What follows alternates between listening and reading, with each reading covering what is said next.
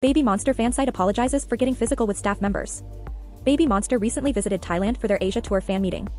Many fans turned up to see the girls, giving warm welcomes to the members. Other than their official fan meeting, fans also got a chance to watch the girls record a live radio show for Flex 104.5. Fans patiently sat outside the studio in lines, watching through a glass window. Things got messy when a fansite began blocking everyone else's view. A local staff bravely got up to fight the fansite. The fansite's strength was too much for the local staff member to handle. In the end, security had to get involved. He was dragged out by 3 security guards. Other angles show that the fansite seemed to have gotten heated when he was told to leave the venue. The staff valiantly grabbed the fansite by the head when the fansite tried to get rowdy. Thanks to the efforts of the staff and security guard, the rest of the fans were able to enjoy the show without discomfort. The fansite was later identified as Zeus_Ruka03. The fansite quickly issued an apology after the matter. In addition, they also sought forgiveness from the staff. Fans are not quick to forgive. They continue to berate him for his rude actions in Thailand.